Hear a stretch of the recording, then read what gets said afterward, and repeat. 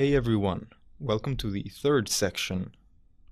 This section will cover creating a Facebook Messenger bot. The third section of this course will cover how to create a simple Facebook Messenger chatbot.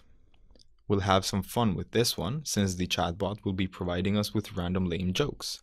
Our first step will be to create a new Facebook Messenger app and register it for future use. Once we have the Messenger app set up, we'll go ahead and create a new service and set up the get webhook to verify our application. Don't worry if you've never heard the word webhook before, we'll go through that in the coming videos. But for now, it's enough for you to understand that a webhook is just an API endpoint that will send data to another API endpoint. In our case, the Facebook Messenger API. Once the app verification is complete, we'll have to configure the webhook to work with the Facebook page. This step is needed for the bot to have an interface with the world.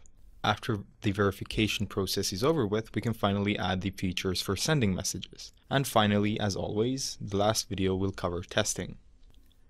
After covering the outline of this section, we can go ahead and jump right into the first video, setting up the Facebook Messenger chatbot application. The first video in this section will focus on getting you up and running with the Facebook developers ecosystem. We'll go through the process of signing in to the developer console and creating a new app. We'll also touch upon the main options and configurations we can set up when developing a Messenger app. This will get us ready for starting to write some code in the next video. Let's go ahead and switch over to our browser window so we can get started with setting up the Messenger app.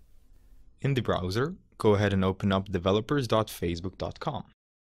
Go ahead and sign up if you haven't already. Otherwise, sign in and hover over the My Apps button in the top right-hand corner. Press on the Add a New App button. This will open up a pop-up where you'll add the name of the Facebook app. Let's go ahead and write Chatbot. Write down your contact email as well. I'll just put in a dummy email for now, but you should enter your own. Now you can press the Create App ID.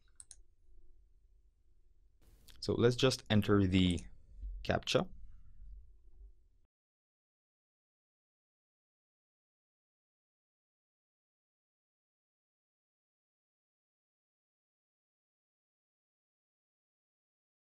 Great, the app was created. You've now been redirected to the main dashboard for the app. You can now select a product to add to the app. So go ahead and add the Messenger app product. Great, now you're ready to configure the Messenger app. Just a quick note before we continue, because all apps need to be submitted for review before they can interact with anyone on Messenger, only users to whom you have granted admin, developer, or tester roles will be able to send messages to the app. Okay, moving on. We'll wait a bit before hooking up a Facebook page to the app. First, click on the Set Up Webhooks button here.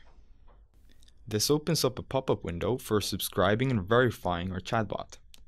In the callback URL field, we'll add the endpoint of our serverless service we'll create.